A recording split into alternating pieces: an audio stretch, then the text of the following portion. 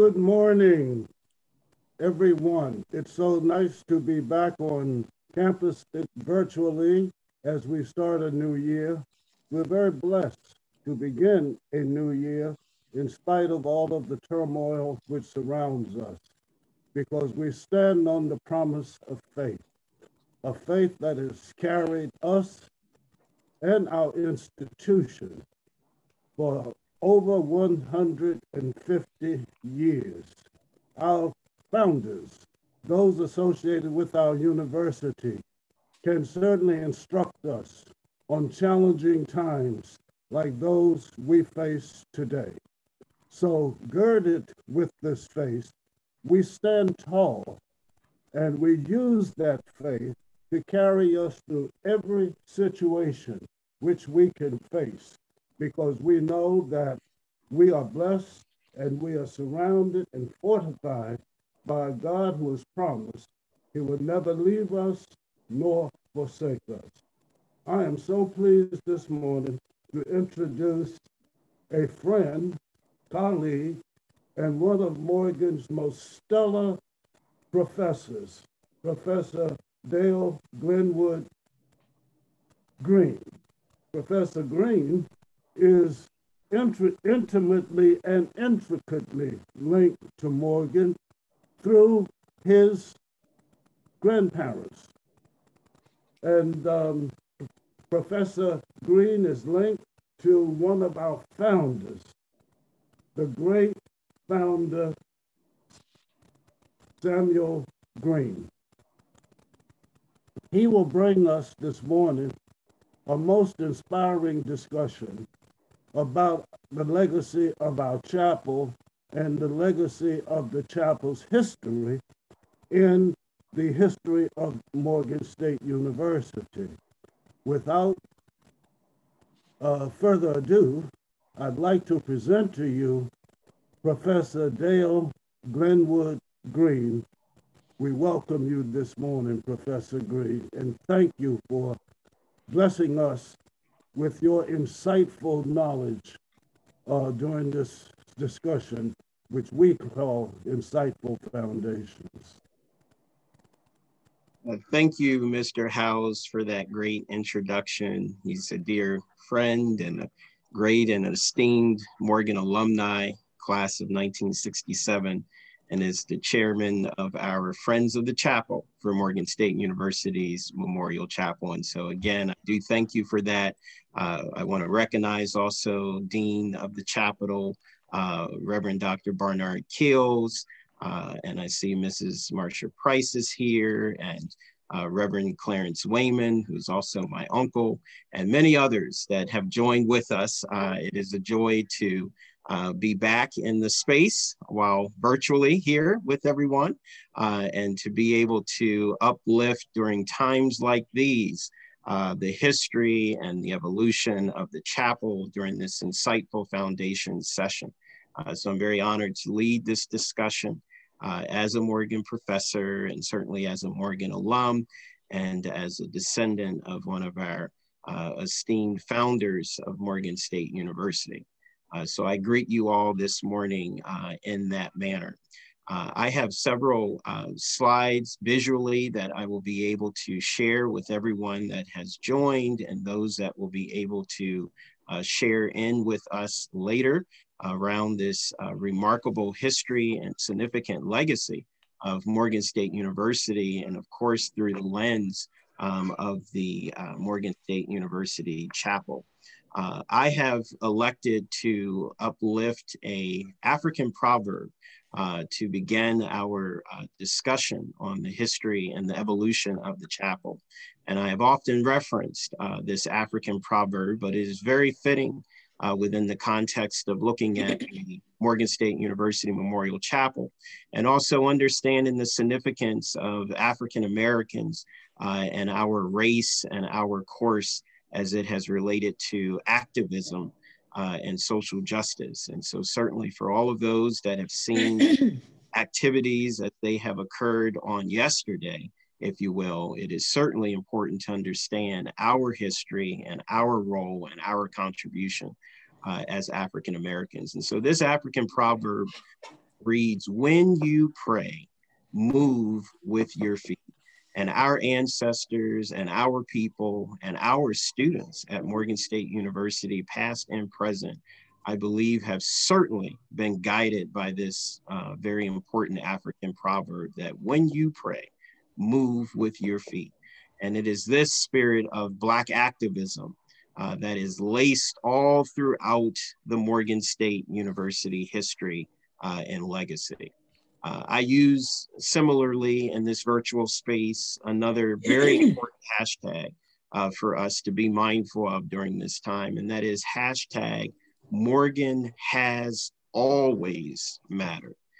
Morgan has played a tremendous role in our nation and also in our world in terms of preparing, but also in terms of being an active participant in the activities of advancing the African Americans' experience, not only here in America, but across the globe. Our founding raison d'etre was centered on moral and intellectual elevation.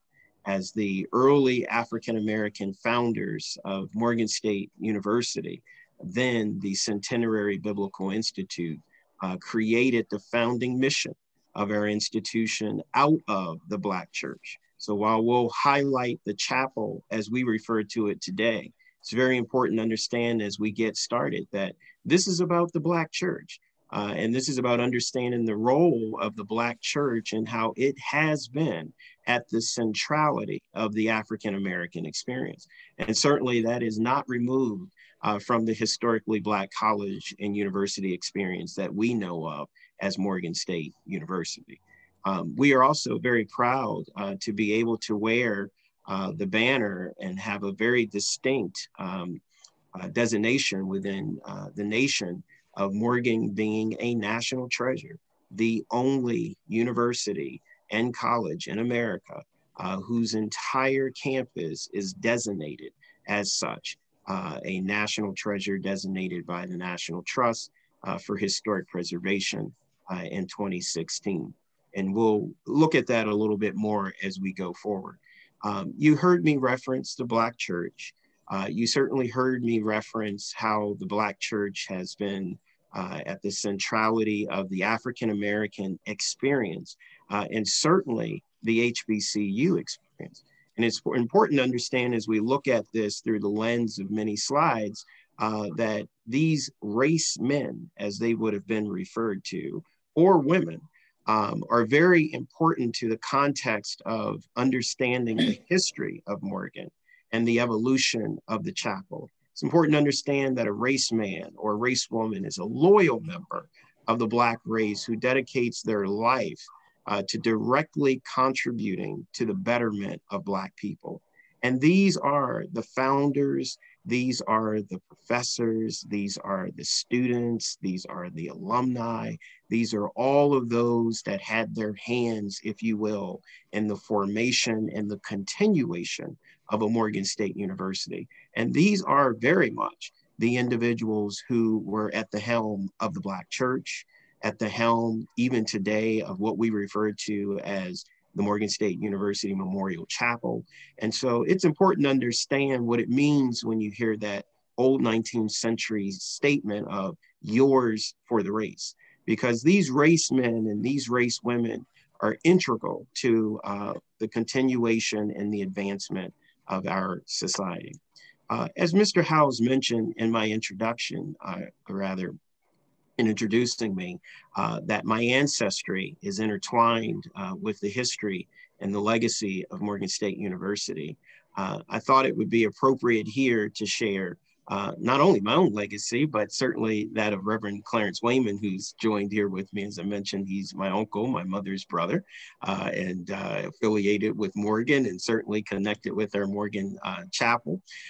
But I'm showing here my maternal history, which is where Reverend Clarence Wayman comes in, and then my paternal history, which is where Reverend Samuel Green Sr., one of our African-American founders of Morgan State University, comes in. But on both sides of my family's history, I have two race men who I am able to be guided by and inspired by, and certainly are intertwined with the history of Morgan State University and HBCUs across the country. You'll also see at the top of the slide, coincidentally, how marriages and also bloodlines have tied me then to two other very significant race men and race women in our global history. On my maternal history side, Frederick Douglass, as we know him today, but when he was born in 1818, he was born Frederick Augustus Washington Bailey, and later took up the name Douglass. And it is the Bailey and the Wayman family that intermarried in the early 1800s on the Eastern Shore, where my uncle and I are from in Caroline County along the Tuckahoe River. And the Bailey and Wayman families had in their initial marriage more than 12 children born from that marriage. But I'm not going to give a genealogical history today. This is just more to give you a backdrop of where all of this is coming from. But nevertheless, that's how we end up being intertwined with the Frederick Douglass history. And of course, he has a history as well with Morgan State University, Frederick Douglass, which you will see and I'll walk you through today. And then on the Harriet Tubman side, different on the Harriet Tubman side, Harriet Tubman is a blood relative.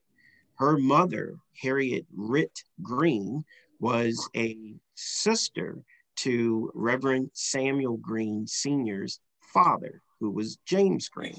And so in short, because all of that history is somewhat complicated as you go back multiple generations, when you hear about Harriet Tubman and her grandmother, whose name was Modesty Green, and Harriet Tubman spoke often about her grandmother being a great guide to her. Well, her grandmother is my 8th great grandmother.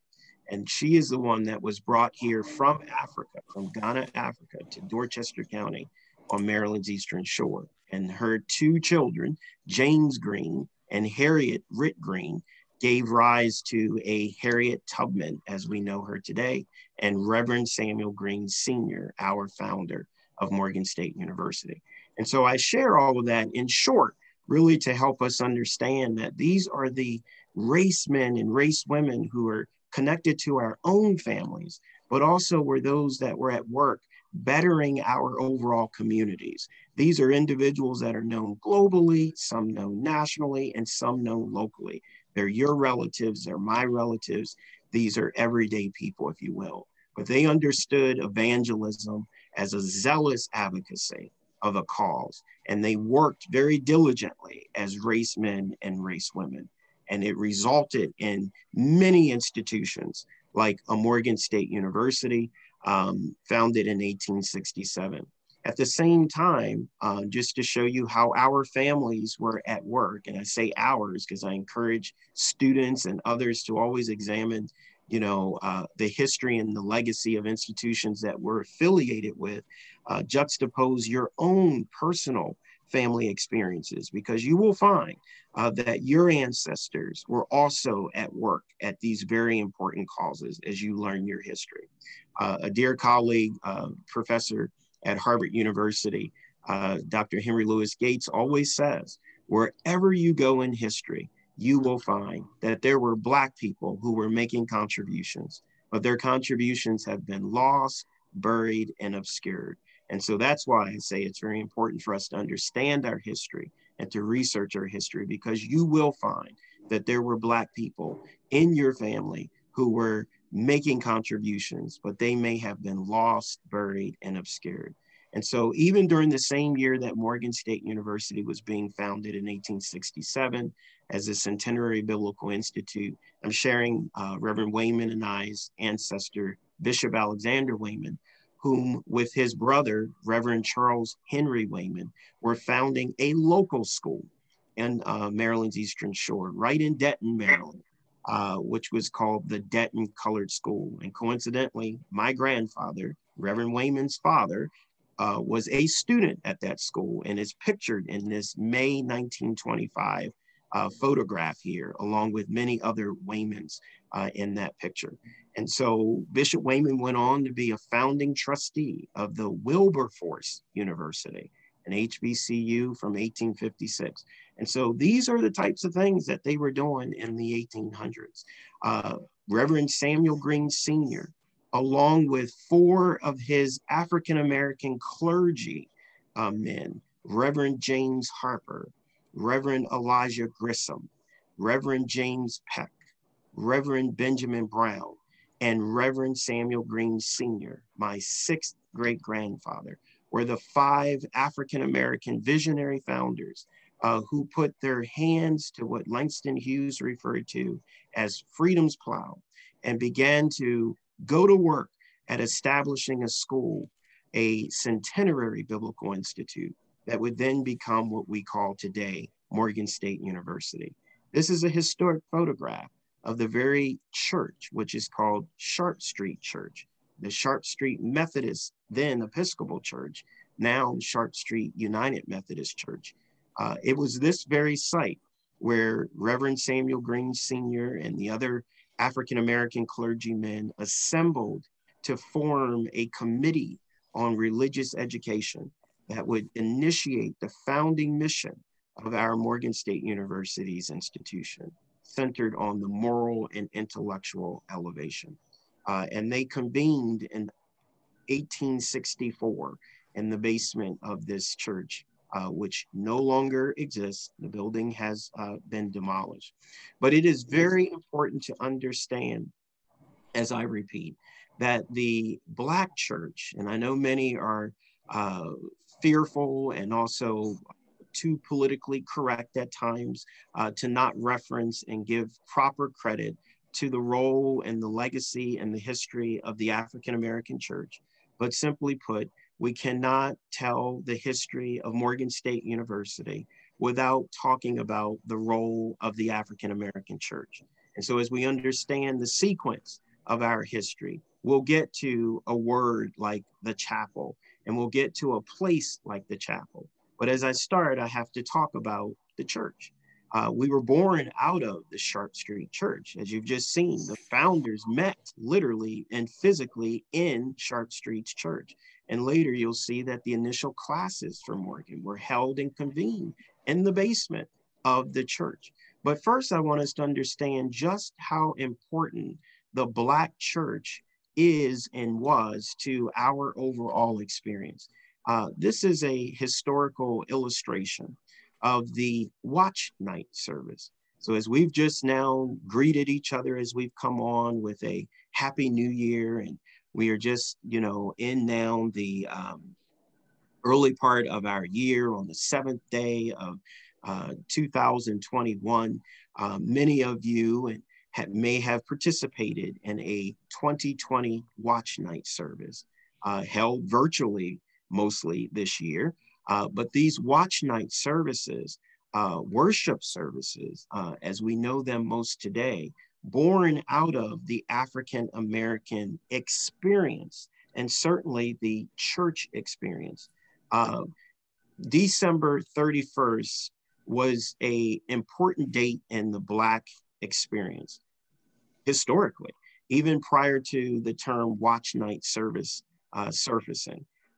Early in the antebellum history, on December 31st would be the eve upon which African Americans would have historically looked out in great fear of what would happen on January 1, which was typically the day that African Americans would be taken to the slave auction blocks to be sold on January 1st. And most families feared how divided they would become each year as a result of the major day, January 1st, when most African Americans would be sold throughout many parts of this country. And that was historically the eve and the importance and significance of a January 1st.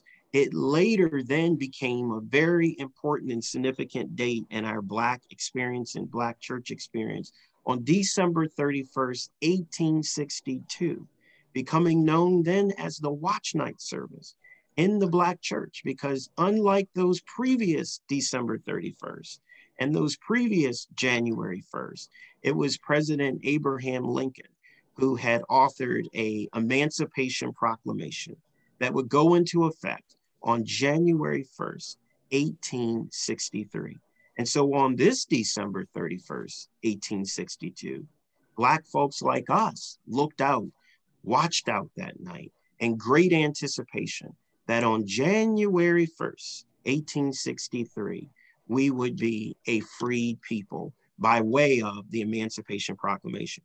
Now, again, this isn't a scholarly history lesson because there's a lot around the Emancipation Proclamation that we can't quite go into because not every African and African American would have been freed by this Emancipation Proclamation. And later, in the case of the state of Maryland, we would have to sign a Maryland Emancipation Proclamation, which would free people in Maryland November 1st, 1864. But nevertheless, this 1862 date of December 31st, and in the Black church experience, the watch night services became a very important and memorable experience. And there are so many different ceremonies and services that we continue to celebrate within the context of the church, and i.e. the chapel. Marking our sesquicentennial year, 2017, 150 years, many members like Mr. Howes and Dr. Bernie Hollis and Dr. Edwin Johnson and many others were able to assemble to really do a greater level of justice on our early African-American clergymen and founders who were at the helm of starting our institution. And we had a major tribute ceremony held at our chapel on campus in recognition and in honor of the late Reverend Samuel Green Sr., whom we were able to begin a full history on. And unfortunately, he is our only African-American founder of the five that we have more than one image of, and even an image of, period. Which is very unfortunate. But we were able to commemorate his life and his legacy along with those of his clergymen.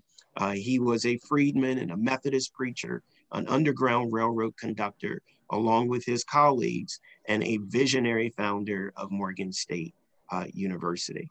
We were also able to go back, quote unquote, home to the Sharp Street Church and celebrate our spiritual heritage and foundation.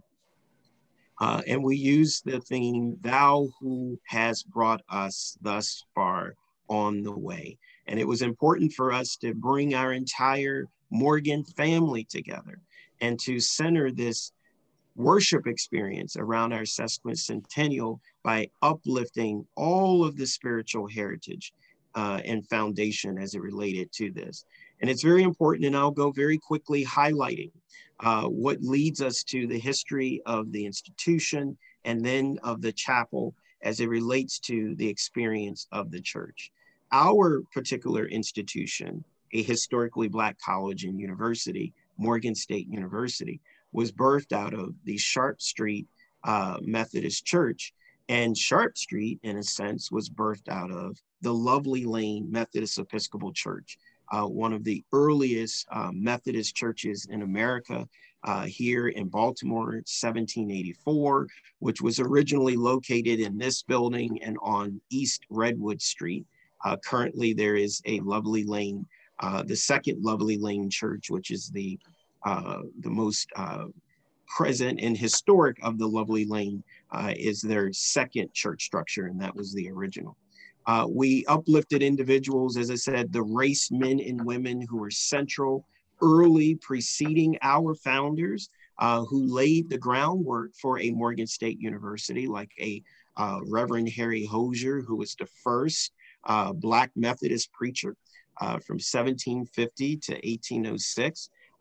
Early free Blacks in Baltimore, like Caleb Highland and Jacob Forty, who were the founders of the Colored Methodist Society, which then goes on to give rise to the Sharp Street Methodist Church as the Black church.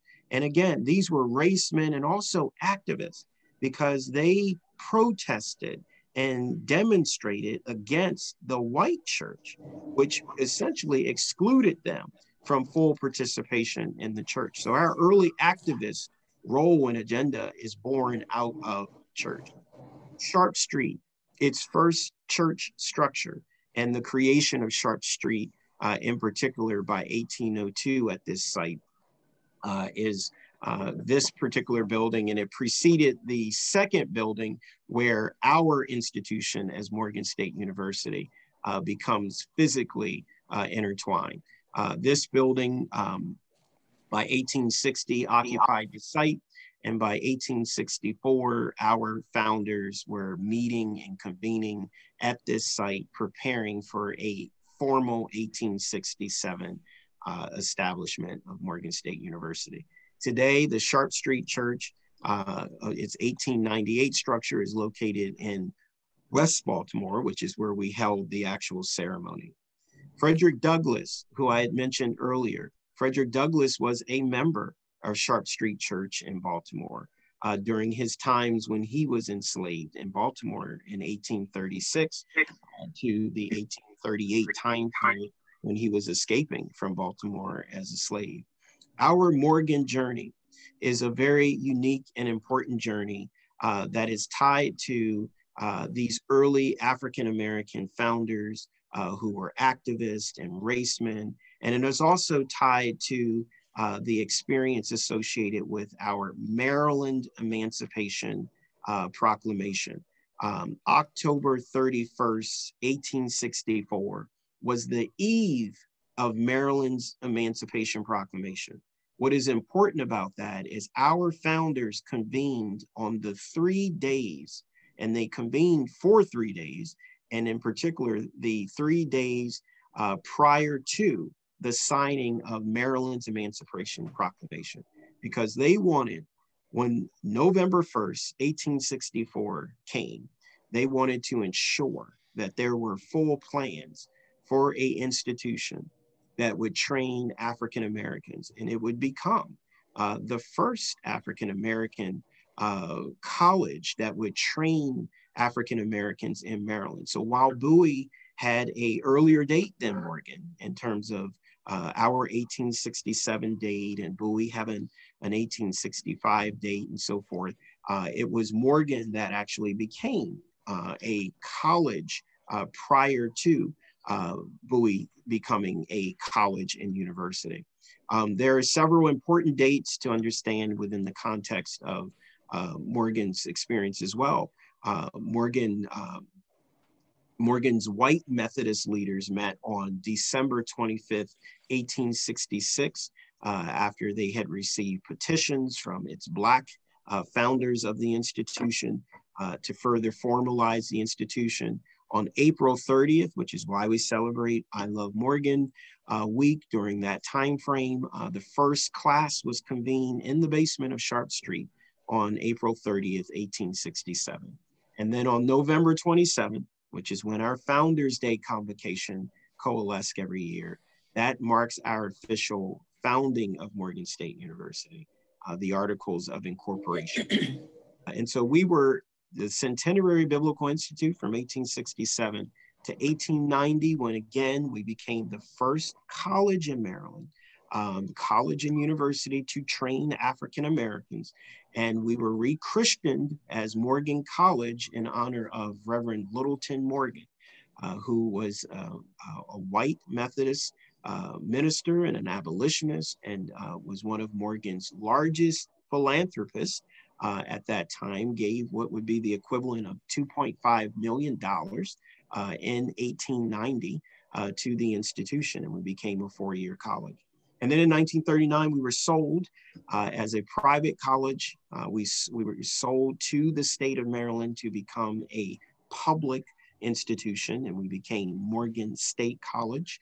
And then in 1975, we were elevated to the university status.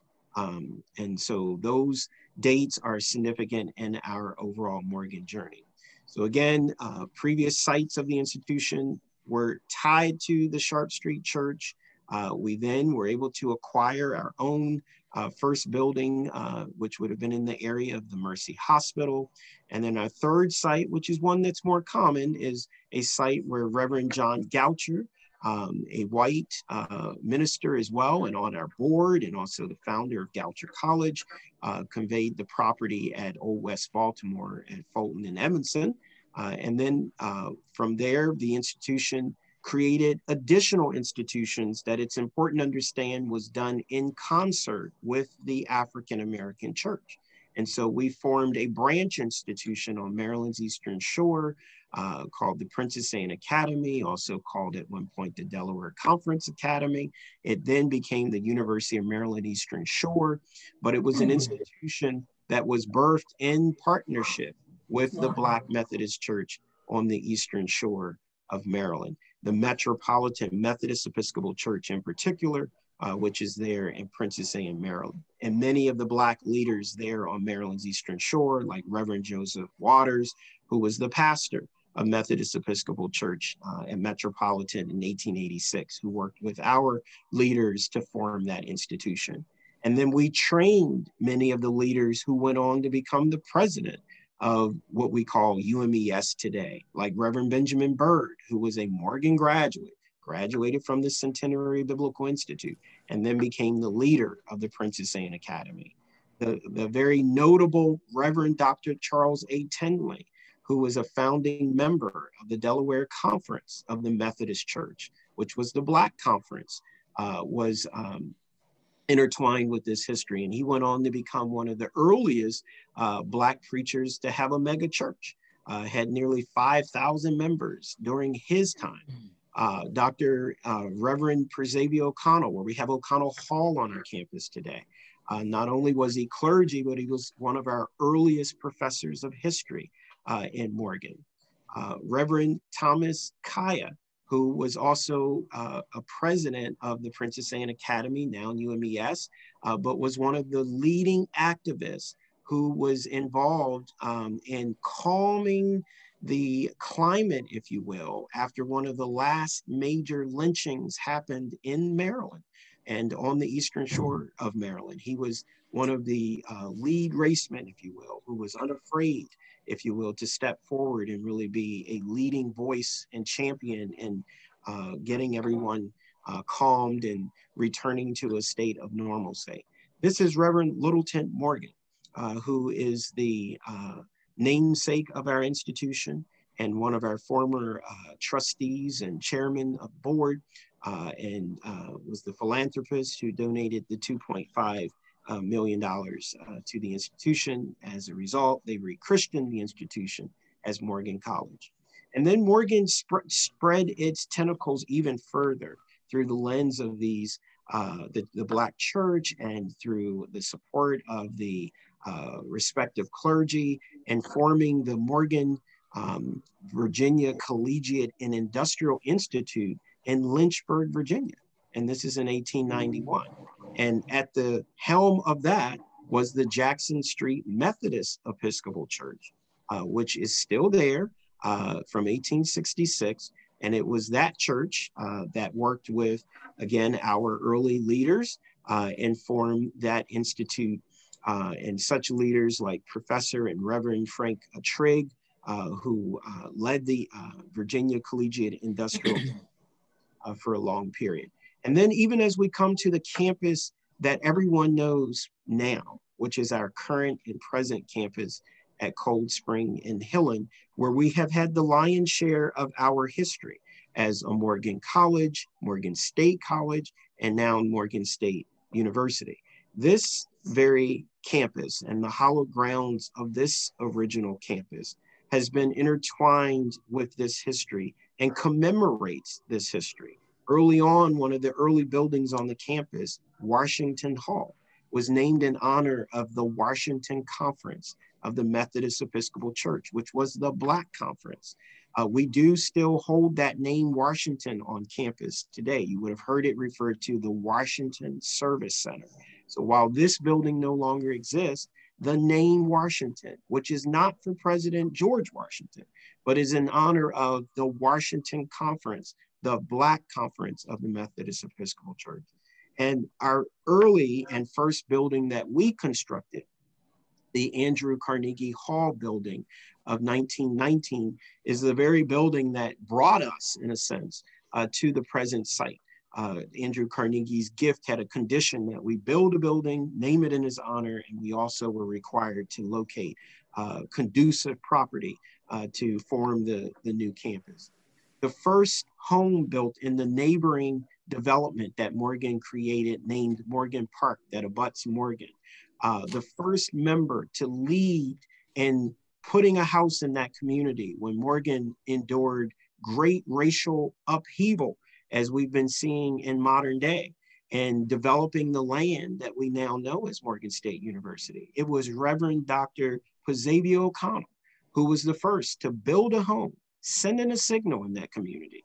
And this home still stands in that community. He was the adopted father of Ma Roberts, Helen Roberts rather, Ma Helen Roberts. And many of you, like myself, have dined in the Helen Roberts facility on campus. All of these individuals are connected and intertwined with this history. The Bellevue and Morton Estate acquisition, which is the site where our present day library stands, the Hurt Gym, the new Tyler building, the Cummings and the Baldwin Hall location.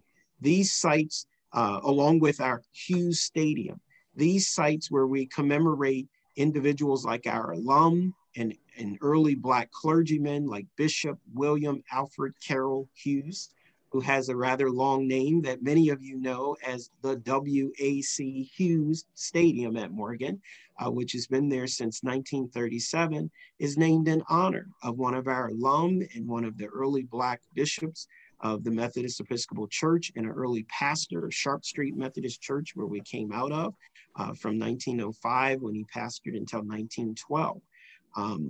To the chapel, the grounds of the chapel. Coincidentally, the grounds of the chapel are very hollow.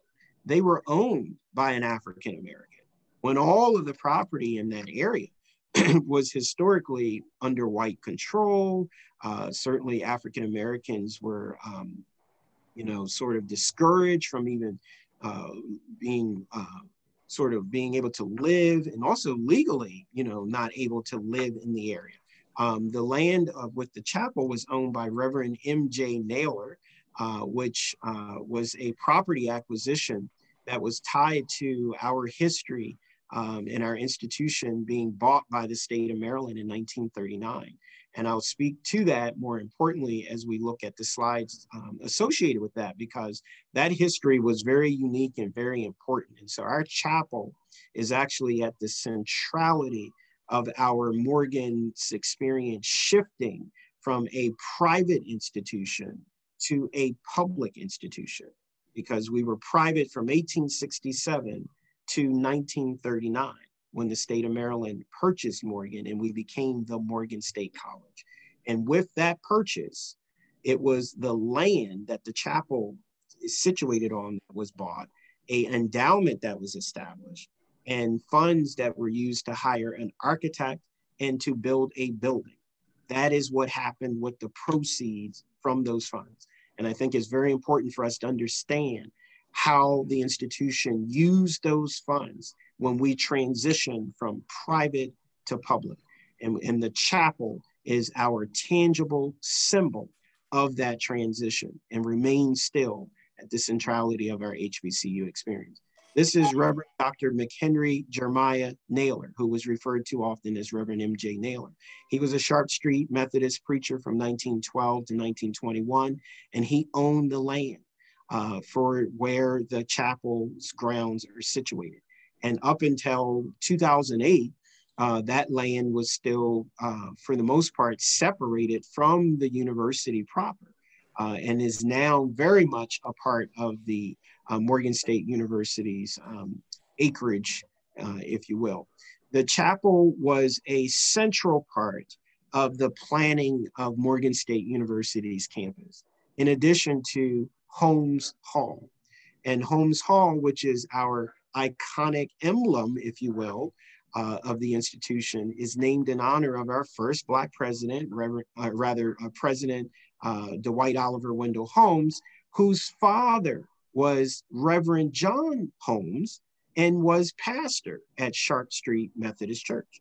And so there were all these different connections between, again, our presidential leaders with the leaders in the Black church, and how that, again, began to shape literally and physically Morgan's institution. And so, of course, Dr. Holmes shaped our experience physically. And this is the picture of the model that you can see of the campus in terms of how it actually has been built out.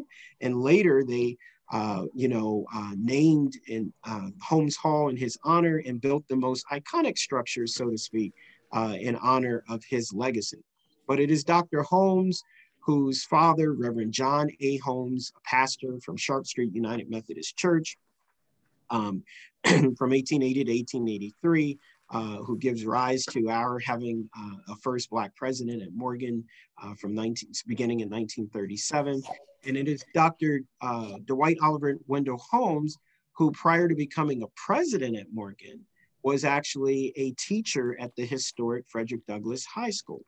And it is there that he actually met the architect, Albert Irvin Cassell, who then would later be engaged by President Dwight Oliver Wendell Holmes to design our Morgan State University Memorial Chapel.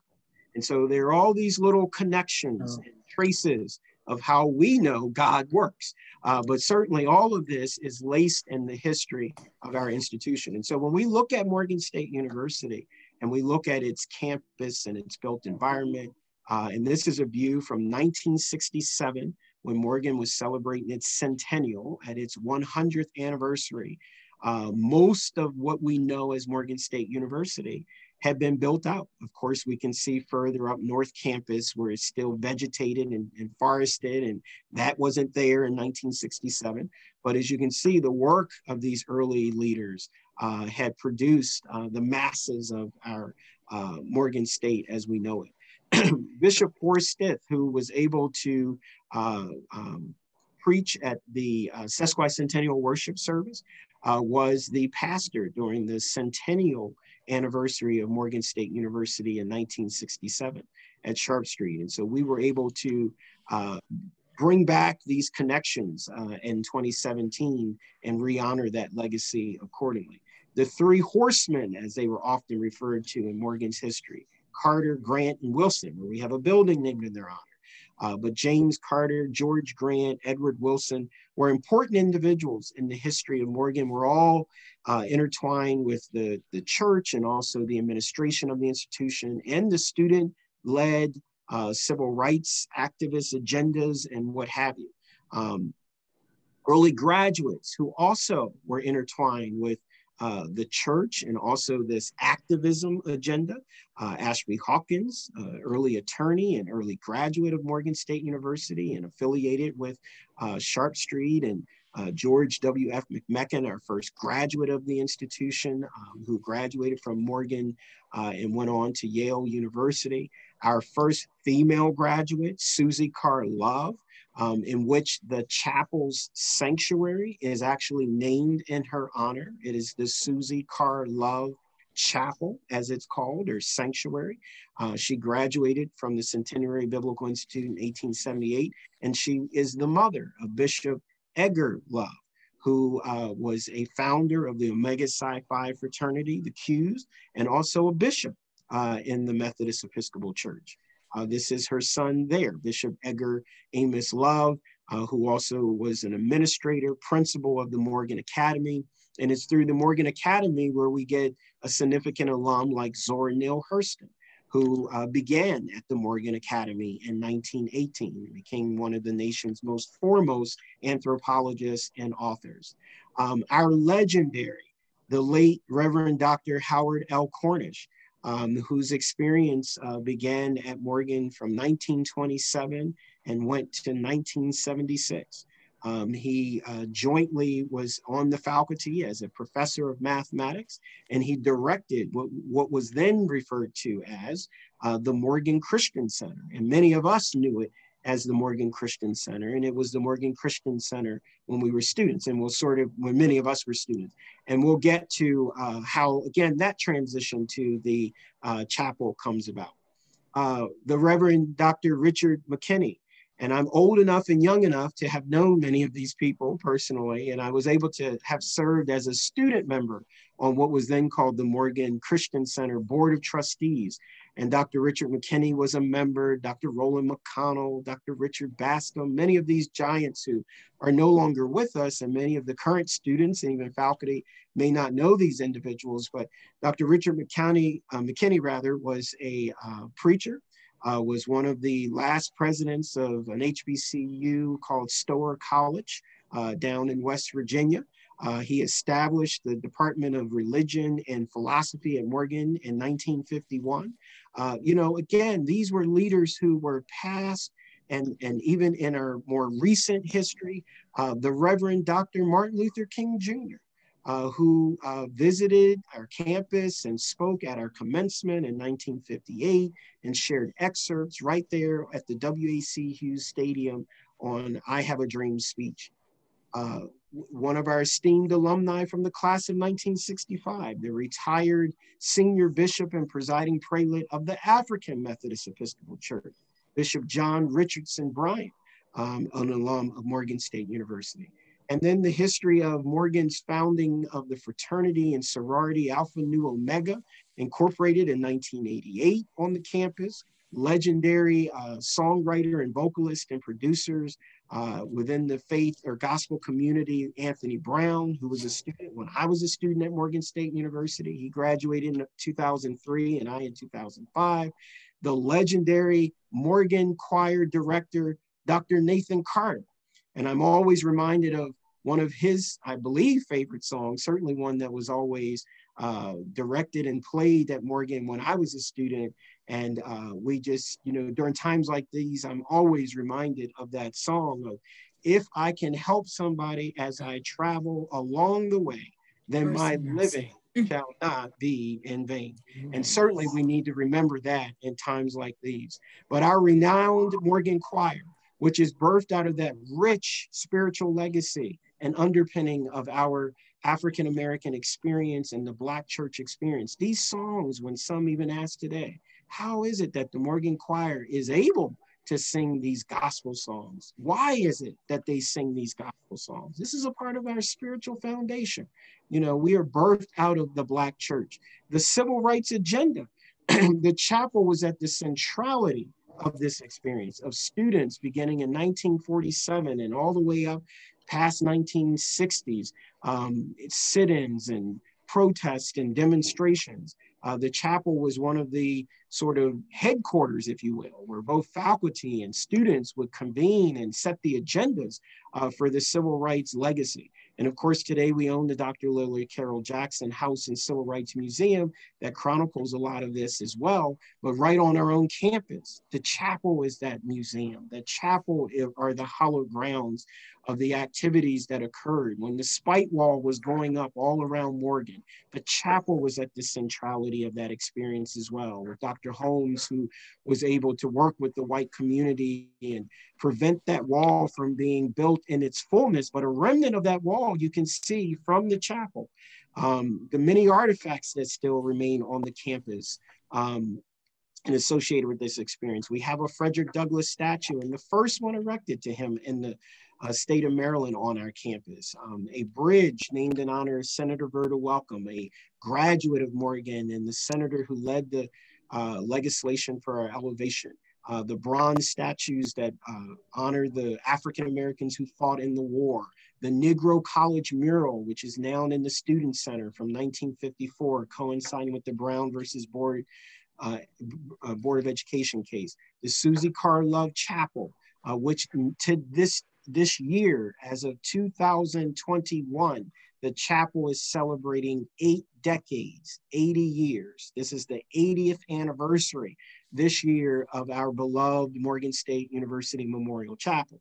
The McMecken Hall, named in honor of our first African-American graduate. All of these things led to the initiation and the development of Morgan State University and our Morgan State University Memorial Chapel.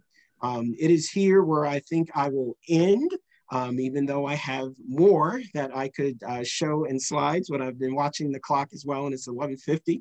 And I want to end here to be able to take questions and comments. And Reverend Keels, perhaps I may have to do a part two, believe it or not, because I did not get to the remaining parts of this, believe it or not. But nevertheless, I think this is a good place to pause and begin to open for any questions that we may have from the floor. But again, I was excited to take this, I think, unique opportunity given where we are in our history and in the experience of America, and then also as it relates to the 80th anniversary of the chapel, to share glimpses of the significance of the role and the legacy of our founding, of our many leaders, of our mission, and of our purpose. And so with that, I thank all of you for the invitation this morning.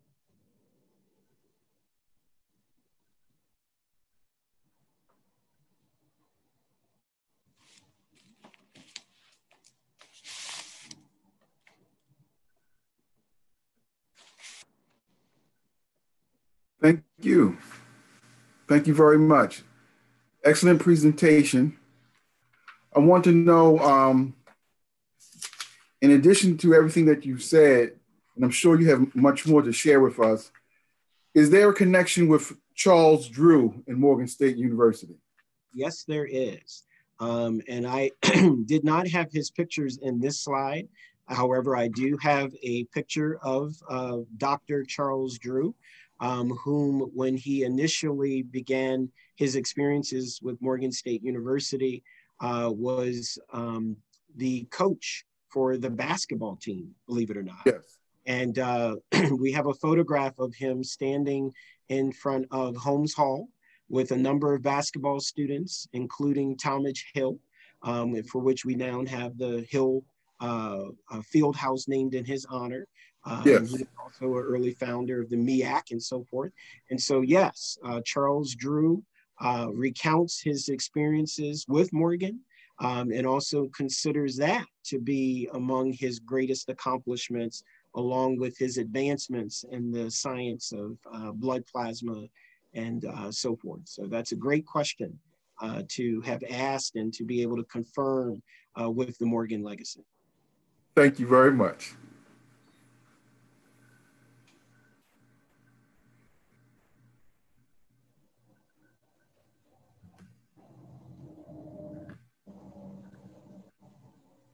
Thank you, Dale, for a wonderful presentation. I have a couple of questions.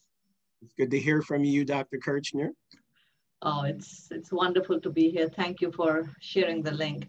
It really was a great presentation. I'm hoping that we can circulate this around because it's a wealth of information, especially since ACSA, which is the Association of Collegiate Schools of Architecture, is seeking out so many surveys for the role of equity in architecture, that these kind of statements and presentations have to be shared and circulated through venues that are authenticated and that are truly seeking equity in all dimensions of architecture and urban design. And since you focused on architecture, I think it's very important for them to have access to this presentation. I got the information about this like this morning, and I shared it, but I don't see anyone from ACSA here, so they probably have not looked at the email yet. That's one thing. Second, I was curious to know, is the Carnegie Hall the only building on campus which has a name designation through monetary assignment? Are there other campus buildings that have names designated to people who donated money? Yeah, so let me respond to that. So the Carnegie Hall building certainly is the first building that Morgan constructed on the campus. There were buildings that existed prior, and it is one of the ones, as you mentioned, that was connected to an actual donation that had conditions that required a building to be built and to be named. It also had the condition, as I alluded to, that required us to find a new site, because it couldn't be built at the previous campus.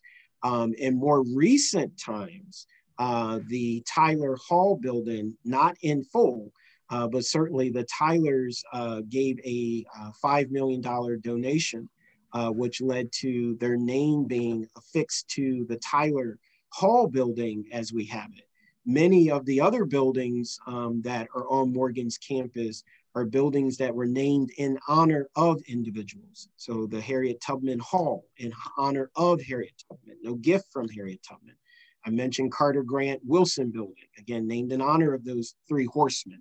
And so your question is a good one in light of an era when many institutions, both traditionally white and also HBCUs, are taking donations in order to build buildings and or are being required to name a building in honor of someone based on that financial gift.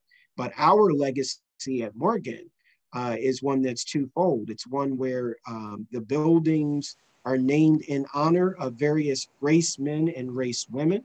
And it is also one where, because we had this come up before, a question where we do not have any buildings that are named in honor of those where we are likely to have to remove the names of those individuals from the buildings, because these are all buildings that have been named in honor of abolitionists, if you will, in the case of non-race men or women, and or were named in honor of noteworthy and significant race men and women like Benjamin Banneker, even with Banneker Hall and so forth and what have you. So that question is very timely, and it's very important to clarify that within the lens of, legacy and naming.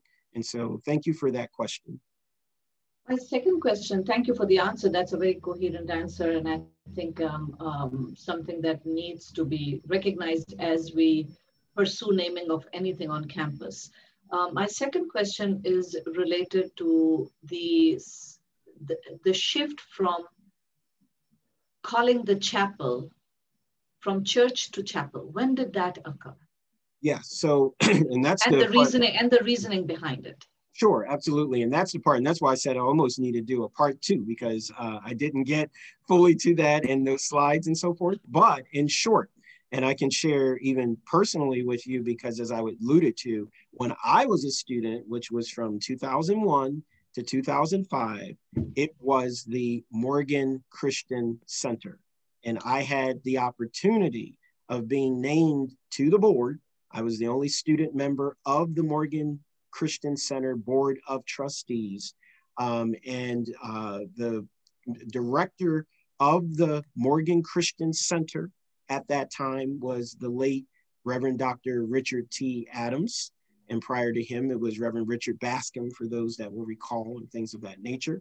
And I bring that up because at that time, it was governed by the Morgan Christian Center Board of Trustees, who were affiliated by and large with the Methodist Episcopal Church, or the United Methodist Episcopal Church, and more, for recent and present history.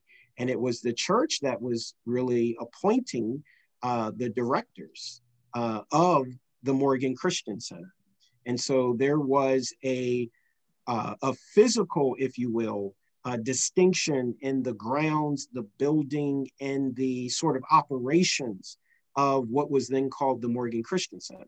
The chapel, which was then the Christian Center, sat on a different parcel, which included the parsonage where Reverend Cornish lived, and we called it the Cornish House.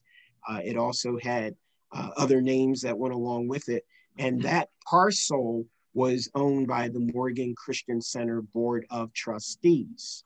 And that land, which as we drive around the campus, looks like it has always been one part of Morgan State University physically in the campus, was literally sort of a carved out piece of the pie. And so there was a true separation of church and state, in a sense, because all other property was state of Maryland, Morgan State University. And so in 2008, the Morgan Christian Center Board of Trustees transferred, I should say, transferred the property, which included the parsonage, the Cornish house, the chapel, as we call it today, to Morgan State University. And in that process, which is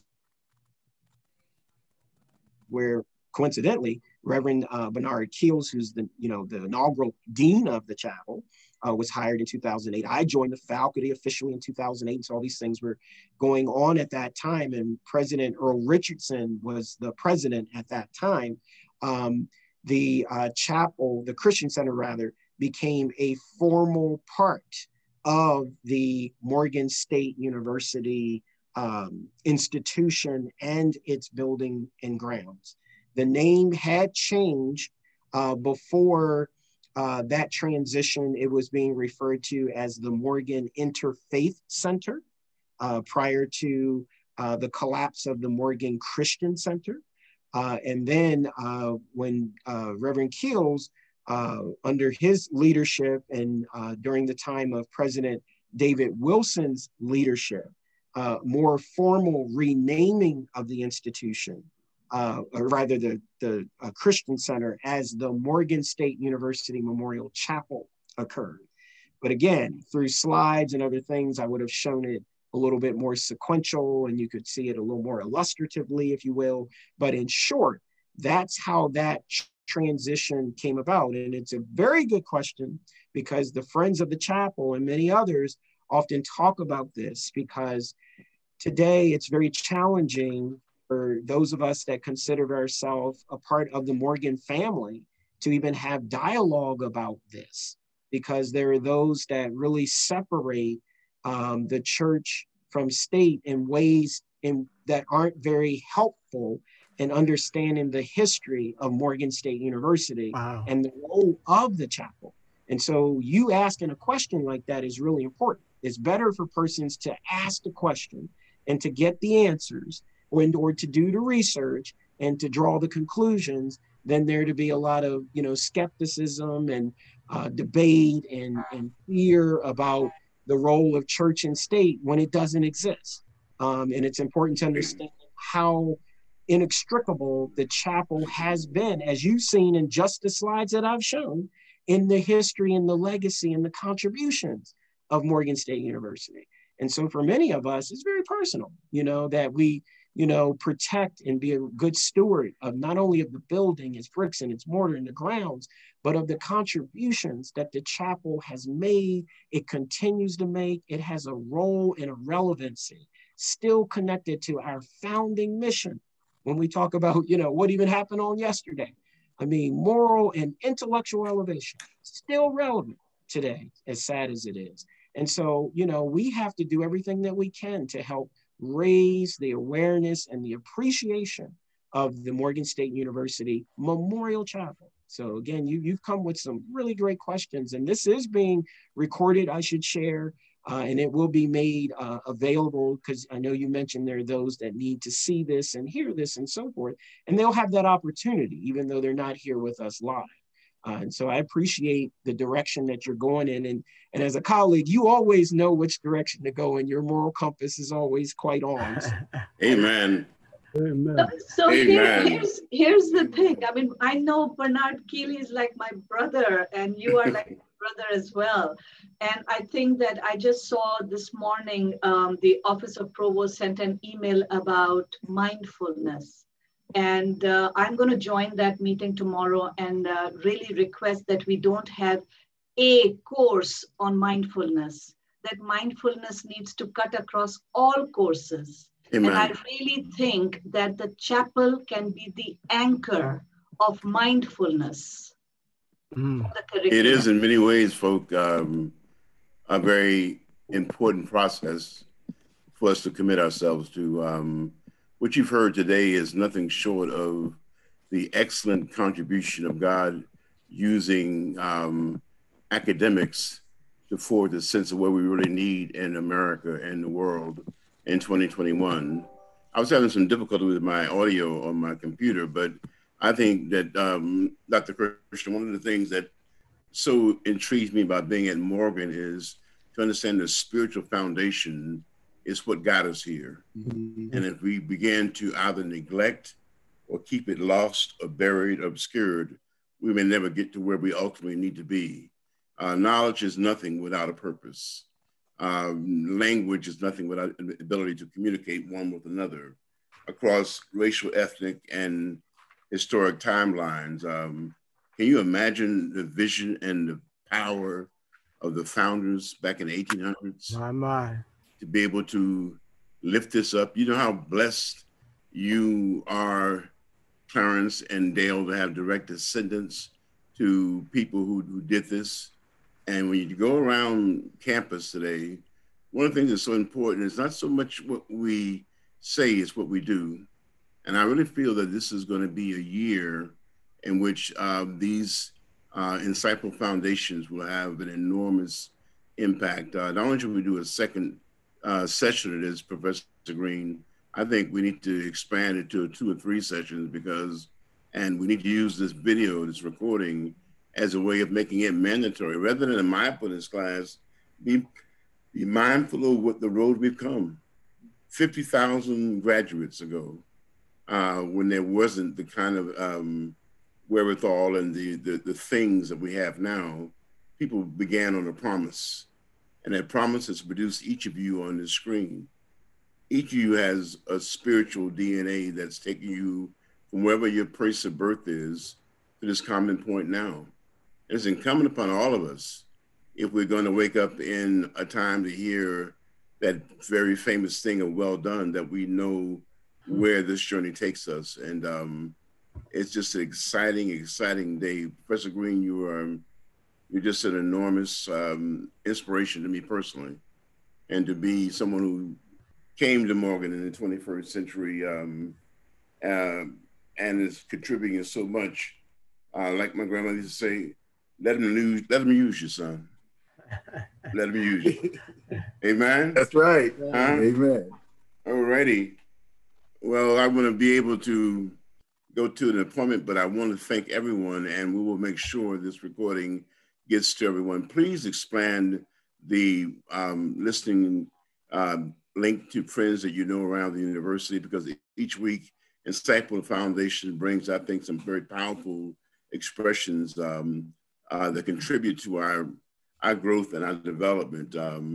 So having to say that, we will see you again next Thursday at 11 o'clock. We're going to be talking about the interfaith dynamism on campus, why it's important to realize that just as we hear in that title, University Memorial Chapel, we can realize that there are many faith groups on campus, all of which contribute mightily to the presence of what it means, our Muslim community, our Buddhist community, the community of those who simply call me and ask, questions about, I appreciate when you pray at convocations that you remind and involve all of us. Well, all of we are one.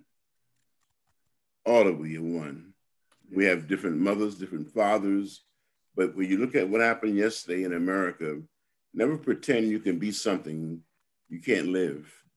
And if there were not the visionary people in 1864, yesterday could have been even worse. We could still be in chattel slavery. We could still be second-class citizens as women. There's so many things that can happen that I think visionaries back then change. I'm so proud and so glad that race men and race women have the courage to stand up and declare, I am somebody. And you will know who I am by the legacy I leave. Another song I like is, may the works I've done speak for me. Amen? Amen. Amen. A women. Hey, women. Yes. Clarence, wait a minute. All right, I'll see you at the EA. Oh, and Sunday evenings, by the way, everyone, our chapel worship services are broadcast every Sunday evening at 6 p.m. on WEAA 88.9. It is really an amazing, amazing program. Takes a lot of hours to put together, but thanks to Clarence and Ms. Price and all the people, we get it done somehow, and to God be the glory. Yes. Thank you. Thank you. All righty. Can you get a link to those things so we can join? Yes, you just on EA, you just simply dial, tune in your radio FM. Okay. Sunday evening at 6 p.m. at 88.9. 88.9. And the link that you got from Mr. Lockman for this, feel free to send it out to any colleagues, friends, anywhere, and just tell them to become part of this experience. I've got actually a text message the other day from Nova Scotia, someone who was listening to the Sunday night program, and it really kind of blew me out the water. But it's an amazing experience, and we're very humbled by it. But today's presentation is one of the most in-depth and just riveting experiences I've had in my whole academic life. There's a reason why God placed you here, brother, and you make such a difference. I wish our university could understand if we just could hold on to that vision, there'll be no stopping what we could do to change this world. And truly, this world needs to be changed. Yesterday was as close as I've seen to outright insurrection in this world. And for a moment, it made me think about Alabama in the 1950s growing up. And had it not been for John Lewis and people like that, we may not even be here. So it's a lot to be thankful for. Warren? This is a wonderful presentation, Professor Green. Thank you so very much. You know, and in these times that we are in, I was just reading a statement from 1884. You know, I'm always digging for stuff that one of Morgan's early presidents, President Freisinger, had to make and this was made in 1884 during the celebration of the centennial year of the Methodist Church. And as I recall, Morgan's first name, the Centenary Biblical Institute, grew out of the fact that it was named for, you know, the centennial year, you know, of the Methodist Church. But as we look at HBCUs across the country and their presence, you know, I was thinking the other day, and then as I read this statement from President Freisinger of its impact, I won't read all of it, but one of the things he said about the founding of the Centenary Biblical Institute is this: the future of the colored race is largely involved in the success of this grand scheme. And as we look at the election of President-elect Kamala Harris, Howard University, as we look at my homeboy, Representative James Clyburn, a graduate of South Carolina State University, Howard University. We have representatives in the Congress, in Representative Kwesi and Fumi. We must never underestimate the power of what these founders of our nation did. And now we have this great presence, you know, which shows exactly what President Freisinger was saying, that the grand scheme, not only does it guarantee the success of the colored community, but the Constitution, I've often said, wouldn't be worth the ink it's written with if it had not been for the sacrifices of Black Americans who have proved once again that democracy can work. Say so, sir. We must fight constantly to make it work. And we can see very clearly today that HBCUs, these people who founded these institutions, moral and intellectual elevation, at the key of that. So I don't want to preach. Oh, yeah. That's all right, though, Doc. It's all right. That's all right. That's all right. You know, theological reflection clearly says, if you look through the Hebrew scriptures, God always leaves a remnant. And that remnant doesn't have names like Christianity or whatever it might be. It's in the people. And if a person has a vision, they are duty bound to share that vision. What good to do to spend your time in this journey to leave this earth and never share your vision? Yeah. My lifelong dream is to be that when I go, that I can say I left something that may to clarify who it was that sent me and why I was here. Let me ask this question, Professor Green. Are you available next Thursday? Let me check now. One I second. think we might want to continue this rather than put it off. I think that makes sense to. Oh yeah. And each of us commit ourselves to bringing 10 people on this broadcast. Yes. Yes. Are you? Yes, I could do 11 on the 14th. Yeah, well, that's what we're gonna do, Mr. Lockett. Wonderful. Wherever you are, we're doing Yes. part 2 next Thursday. Okay. That's one of my dean decisions. Thank you. Until next Thursday, looking forward to it. And Arthur, I love that shirt, brother. Yes. Yeah, it's really, it reminds me of West Africa. Just sort of saying, like, that's festive. I like that. I was gonna wear a bow tie like a Professor Green, but then I was like, you know what? Let me just bring some more African. Hey man, Dr. Kills. Yes, sir. Can I say one thing? Sure. When I look at when I look at Morgan and walk across Morgan's campus, I see sacred ground.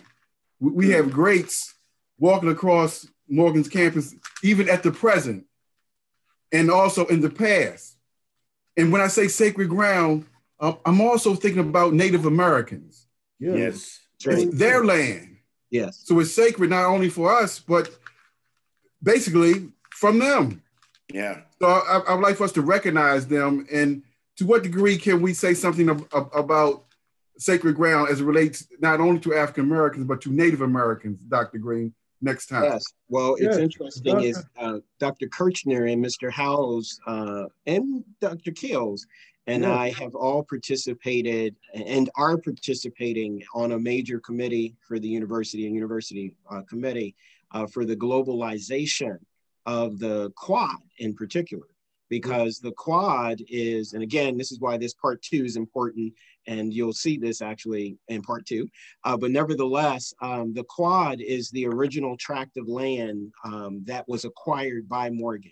And it is the land that we have been able to trace, to your point, all the way back to what is referred to as the Lumbee tribe, which were Native Americans. All right. Who occupied that land. You're right, I know, right? We need part 2, right? But nevertheless, maybe a 3, 4, 5. but it's important to recognize the fact that the original peoples, and that's why I say the original land, not the original land of ours, but that the Native Americans had occupied that land in what we would call prehistoric. And Lumbee, Lumbee tribe of the Native American peoples. And so we can bring it all the way forward, because from there, the Welsh occupied that land, the Germans occupied that land. So it is very sacred and hollow before Africans and African American. And so all embedded and embodied in the culture and the DNA of the Morgan Quad is a true globalization. When people think that they're driving by Cold Spring and Hillen or walking on the Quad and it's just a Black campus, it speaks to global history and culture. And so again, a very great question. And part of the Memphis experience is that it really does highlight that kind of ethnic land. The Christmas conference of 1784 and even John Wesley, there was a lot of German experience. That's why you have Moravia Boulevard and places like that. So I think it's important to be able to go back to what was lifted up at the very beginning of Professor Green's presentation. That which has been lost, buried, obscured must be unearthed. Because once you know where you are, you have a sense of celebratory pride that is enormous. We had, as a student a few years ago, many of you may have known him, Malachi Hammond. Anybody remember that name? He was a student at Morgan, graduated maybe 2014. Well, he's a Lumley Indian from North Carolina. So when I go down to Fayetteville, I've gone down to Lumbee and to look at that whole thing. So it's all, but again, if you don't explore it, you don't know it. And that which you don't know invalidates who you are. That's why you have the craziness going on yesterday. Those people have no idea that this is a earth shared by many different wonderful people. And we must be able to lift that up. Next week, folks. Thumbs up. Thumbs up. All right. Thumbs up. I'm gone. See y'all. God bless. All right. Reverend Keith,